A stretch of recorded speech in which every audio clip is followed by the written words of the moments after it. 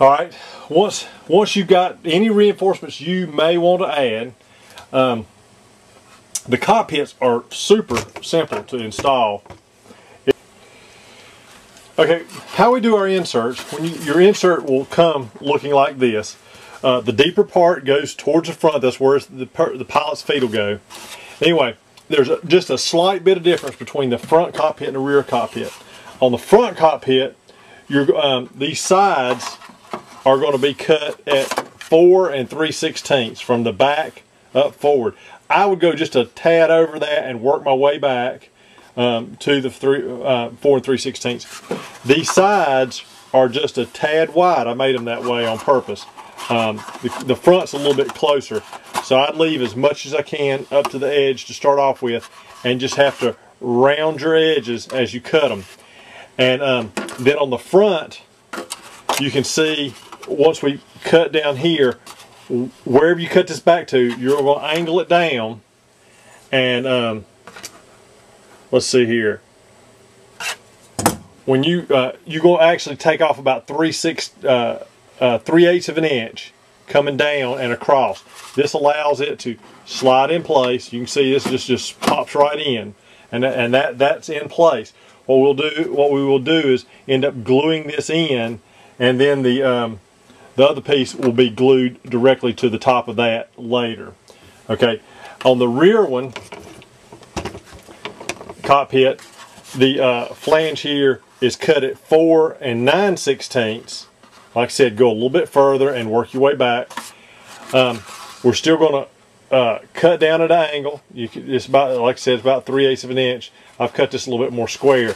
Now these flanges are just a tad shallower, so you need to leave as much as you can and work your way in. Okay, but this one fits just it tapers towards the back, but I left this narrow enough that it goes in between there. It just slides in and it kind of presses in place. But the 4 9/16 is what I have mine cut at. All right. You'll also get a seat. You can see it on the ABS. It's pretty explanatory where to cut it out. There was no lip on this one. What I'm going to do is I'm probably go ahead and supply cushions that'll go in here. If you're not going to use a pilot, they have pretty thick cushions, and I'm going to pull something out of ABS to put down in here, so in case you're not going to use a pilot, that you can put those in place. But that just comes in here, and that would glue to the floor and to the back. And you have one for the front also, and it just goes in place. I still have to finish these. You have two cockpit sides. There's your throttle body that you have your throttle. There was also a flap control in here, and I guess a mixture control. There will be some gauges supplied that you can put in place here. You just have to, let me see, I've got one that's kind of finished here. The only thing I found out that you have to do is, now these are all solid resin pieces, is that you have to be careful and file this up at a corner, on your corners just a little bit. On the rear one, the back on the rear cockpit, you don't have to do the back side, but you do have to do the front side, so it will lay in place. And this will end up being glued right in there. And then the rear one on this side, you have to flange it up, and it will glue on this side.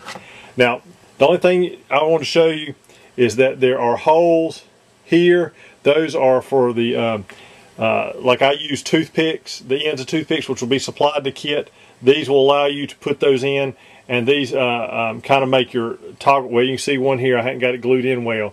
I just cut the ends of them off, and they go in those holes, and you just glue them as you put them in, and that makes your toggle switches.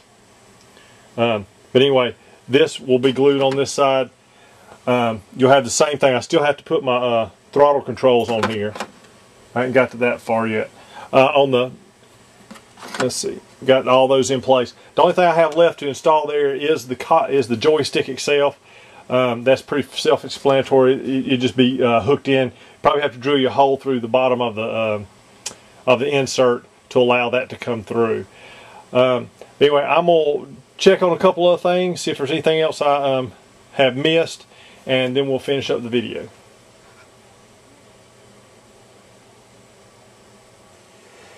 Okay, there's just a couple more things I wanted to show you real quick. I finished up the joystick. You just have to paint those and install those where you feel you need to. You can cut these off. You can cut these or angle these to where they'll fit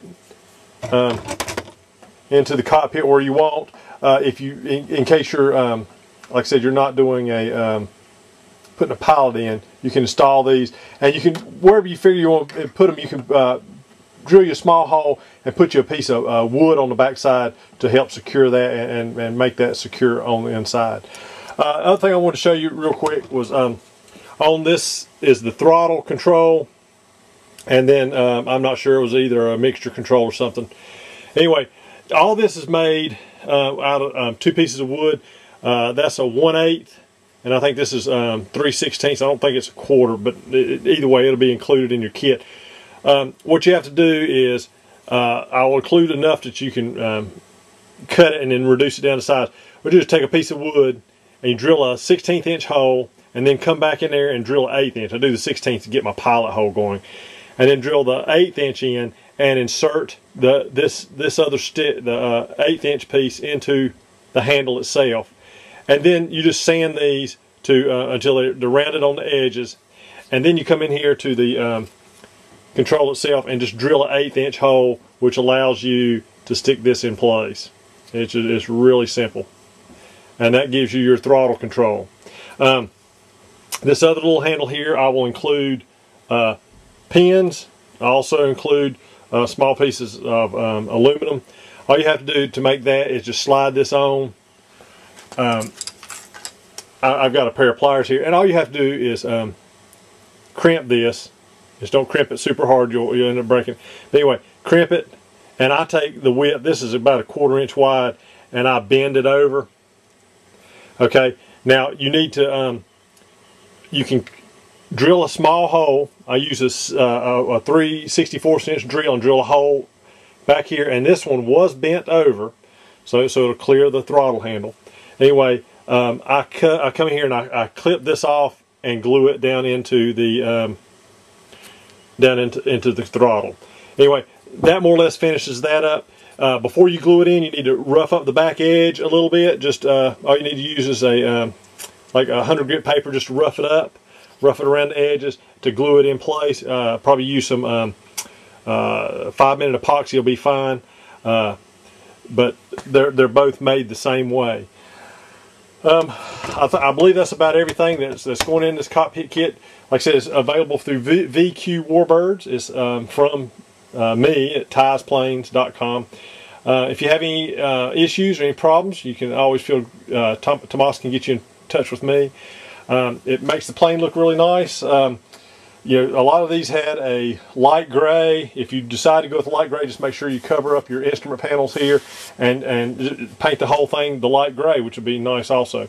Like I said, I hope this helps. Makes the plane look really good, and hope you have a good day.